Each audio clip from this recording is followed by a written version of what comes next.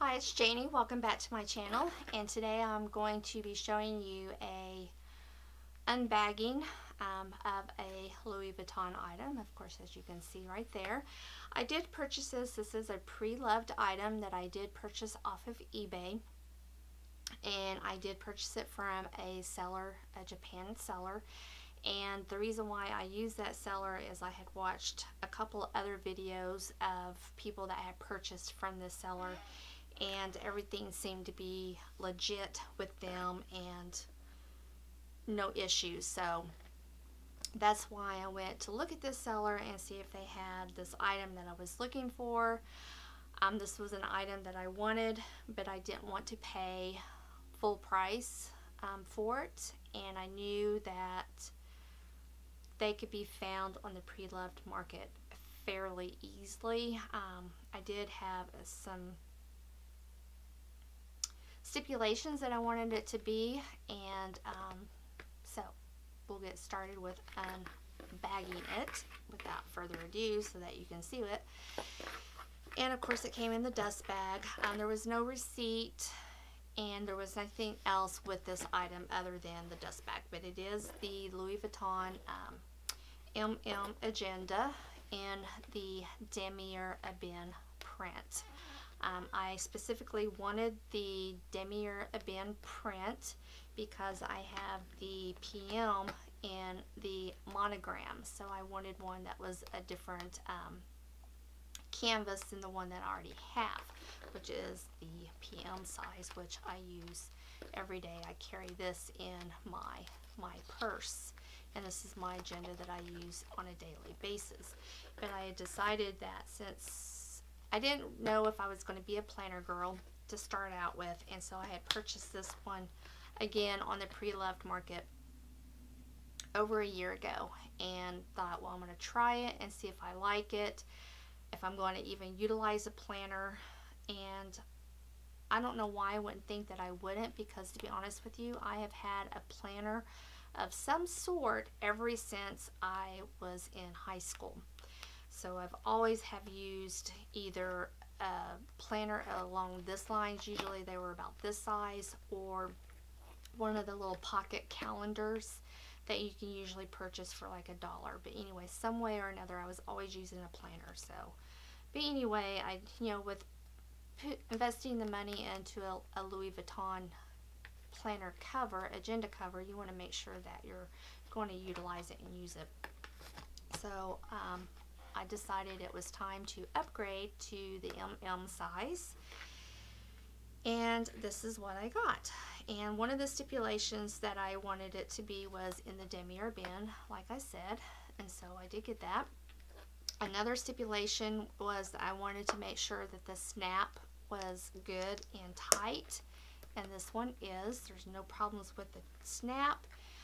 There is just a little bit of rubbing here on the button, the snap, but that is to be expected with being something that this is the part of your agenda that you're touching the most by opening and shutting it. So another stipulation that I wanted was I wanted the glazing to be intact, and this one does have really good glazing on it.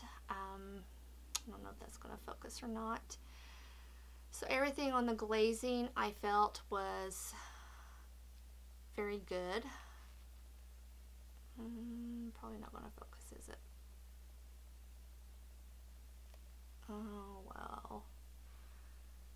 I don't know how to get it to focus with it doing this way. Oh, there we go. There is one spot though that I did not notice when I was looking at the pictures online, and it wasn't disclosed, and I have a hard time finding it. I think this is it right here. Right here, and I don't know if you're actually going to be able to see it or not. There is just a small, okay, where am I at? This is so hard to do this way. There's just a little small spot right there. So I will just keep an eye on that, and if my glazing, you know, starts to really get bad, I can always send this in to Louis Vuitton and have it reglazed. That won't be an issue. The corners look good. There's no cracking of the canvas, and like I said, this is good. There's no cracking here in the band that snaps over. I don't know what you call that, the loop. And the pockets are in really, really good shape. They're not stretched out. Now, it does kind of flop up a little bit, but that, what I've seen from a lot of videos, these just have a tendency to do that. They have a tendency to kind of not lay flat, and they also have a tendency to kind of curl up here on the edge, which is not a big deal. I mean, it's going to happen, especially the more you use it, like mine here. It wasn't curled up like that when I got it, but the more I've used it and got it in and out of my purse, it curls up. That's just what they do. So another stipulation that I wanted to make sure that all these rings were very tight, that there was no gaps, because I didn't want to have any issues with my pages slipping out of the rings, and there's no issues with that. Everything's good. This part looks pretty good. There's a few little scuff marks, but again, that can be expected. There's no problems with that opening or shutting. It's very tight. It hasn't sprung. There is a little bit of indentation right here from the rings, but again, that's just something that is going to happen. There's no stickiness in here. And another issue, or another stipulation that I wanted, was I did want it to be made in France, and this one is made in France. You're not going to be able to see that, and I'm not going to be able to figure out how to get it zoomed in close enough for you to see, but it is made in France. Another stipulation that I wanted was I wanted to make sure that there was no stickiness in this back pocket, because a lot of times there is, and once again, there was no stickiness, no cracking, no stitching issues. Again, there's just a little bit, some minor indentations here from the rings, but that's going to happen. That's just part of the wear and tear. Now, one of the faults with this particular planner, other than that one little spot of the glazing, was that it is initialed. It is initialed with YA. That doesn't bother me that it has someone else's initials on it, because I know that if I really, really wanted to, if it was really going to bother me, I could take the gold fooling off of there. The indentation of the Y and the A is still going to be there, but I'm just not going to see the fooling of it, which it doesn't bother me. I'm just going to, if anybody asks me, I'm just going to tell them that YA stands for you're awesome. So it's not a big deal.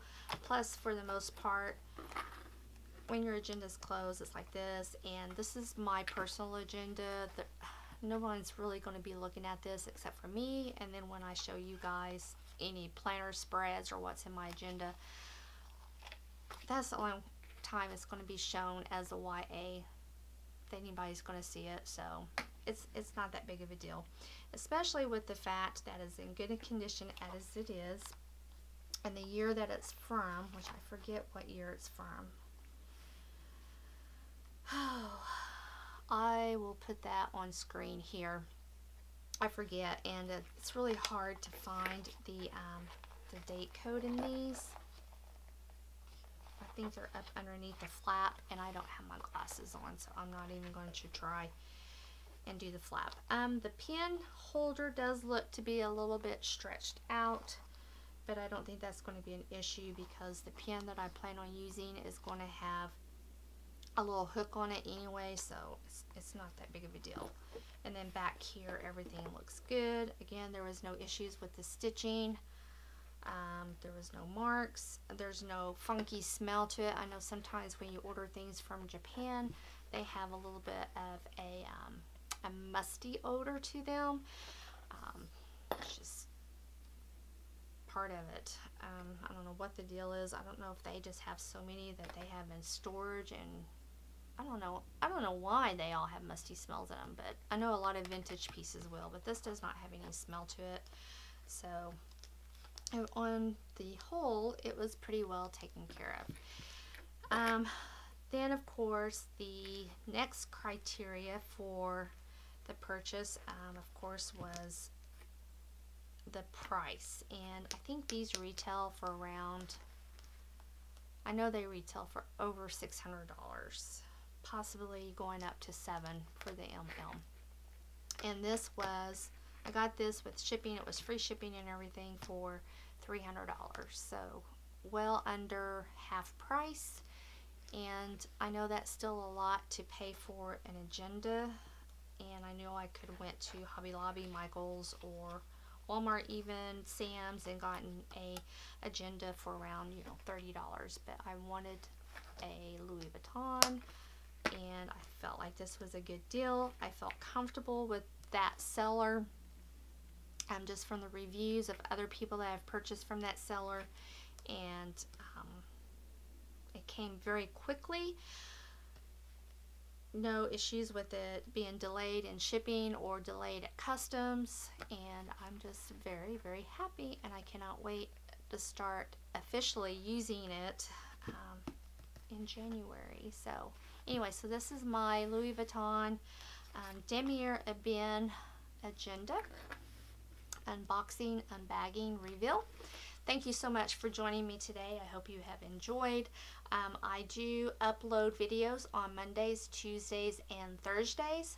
Please be so inclined to push that subscribe button and also the bell notification icon so that you are notified of all future videos.